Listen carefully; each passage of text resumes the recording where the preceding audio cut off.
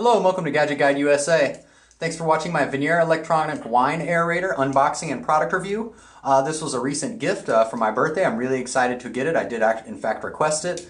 I've currently been using a Vinturi wine aerator, which is called a funnel or a tornado style aerator. And it works well. I use it for many of the red wines, not all of them that I do drink. In addition, the Vinaera also has a few other features like removing sediment. I admit that sediment really isn't a problem with the wines I drink, but hopefully in the future it will be. So I'm looking forward to using this device, and let's go ahead and get it open here. So let's give it a little slice here. See if we can't get it open. Alright. Looks like I didn't cut very hard, but okay, well, it's open there. And now we're going to go ahead and get the box open. If I can figure out how to do it. Alright, don't want to break anything. Oh, it's really tight. There we go. Alright, so what you see is what you got. We have the box here. It tells you it's push button aeration. It's supposed to be really simple to use. And of course we always like simple. It shows you on the side, shows the actual air bubbles in the aeration. I will say that my Vinturi wine aerator, it does have some bubbles, but it definitely doesn't look quite as aerated as that. It shows you the push button, no way aeration. So here we go. I don't drink a lot of tight wines or a lot of wines that are off, but occasionally you will get a good bottle that's either tight or maybe a little off or has a slightly off taste, and aeration normally helps that. Sometimes you let it sit in the glass for 30 minutes or use the Vinturi wine aerator, and it will improve the taste. Not all red wines, but many of them. So of course we always like improving anything that we already have, but this is one of those devices that's supposed to do it. It looks very sleek. Like I said, I was really happy to get this. I requested it.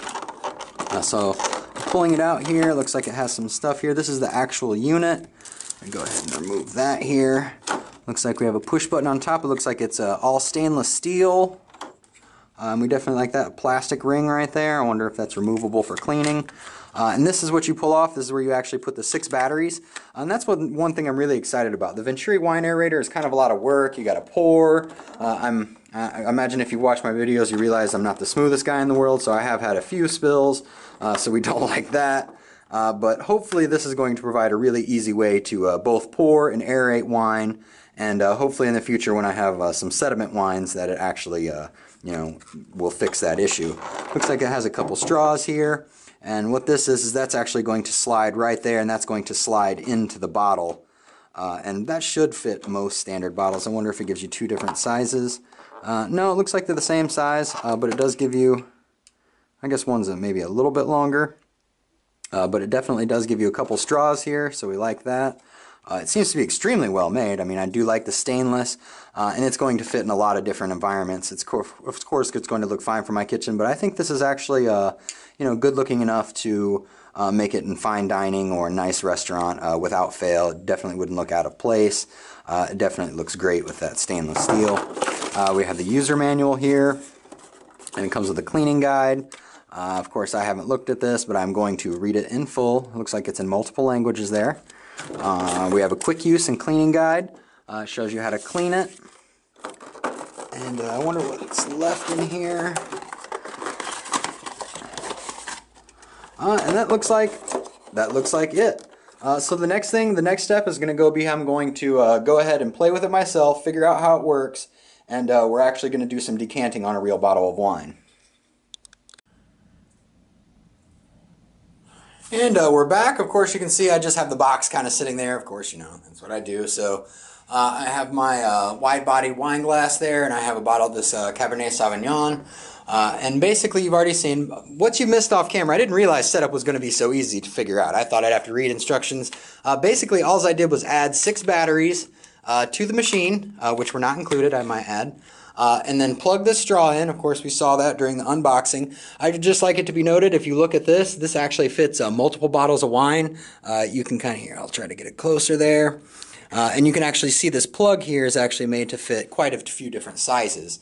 And it's actually good for both spirits and wine and we'll get to the spirits. So I'm just going to go ahead, and you can see the install is really easy. Basically, just slid it on there, And of course, the thing about it is, whenever you're trying to, aerate some wine, the first thing that you're going to want to do is actually taste it directly out of the bottle. And not all wines actually benefit from aeration, especially white wines. I assume most red wines. Like I said, I'm not a pro here. I'm still learning as an amateur. But I do know that my Vinturi wine aerator makes almost no difference to white wines. And it does make a decent sized difference in almost all the red wines I've had, especially the Cabernet Sauvignon and the Cabernet Francs I've had.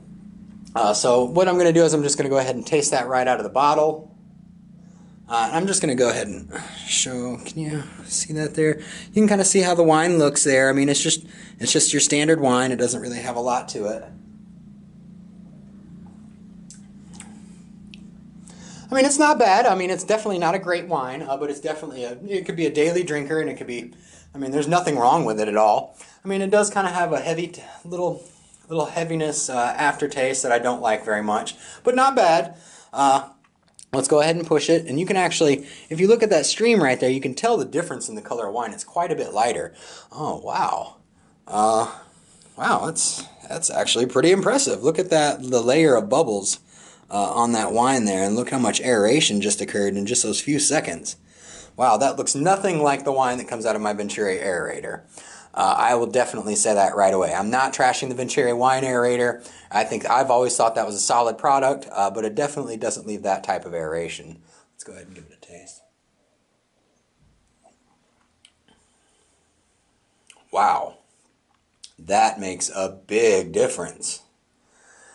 You can still see the level of aeration there. I'm trying to hold it at an angle there. I mean, it's wow, that is it almost tastes like a totally different wine. I don't think that blindfolded I would be able to tell those were the same wine at all. Yeah, wow, that's definitely impressive. I have to say, that is definitely not what I expected to occur. So I expected it to be a good product, but wow, that is a really different palate change. I guess I'm done being impressed now, and what we're going to do is we're going to go over and switch over. I'm going to clean out the Vinaera wine aerator, and then we're going to see how it works out for spirits. As you can see here, I have my okay whiskey. I'm not saying that's good whiskey, but you know, it's not bad. It's not the bottom of the barrel. So I'm going to do the same thing before. I'm going to go ahead and give it a little taste here directly from the bottle.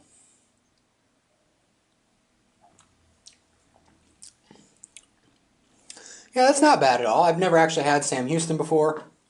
That's not a horrible whiskey. I'm kind of impressed with the Sam Houston. So, yeah, that's not bad at all. I mean, definitely has a full, has an oaky flavor to it. I mean, a little bitter, but, you know, pretty much what you'd expect from a whiskey. Now let's go ahead and check the aeration. Oh, wow, look at the stream that comes out. That is a lot lighter. You can tell.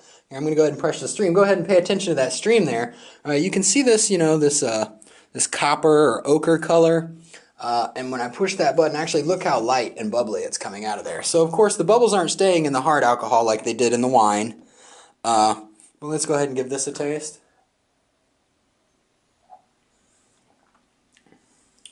It tastes a little bit smoother.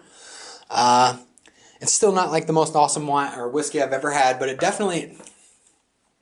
Let's go ahead and give it one more sip. I'm not an alcoholic, I promise.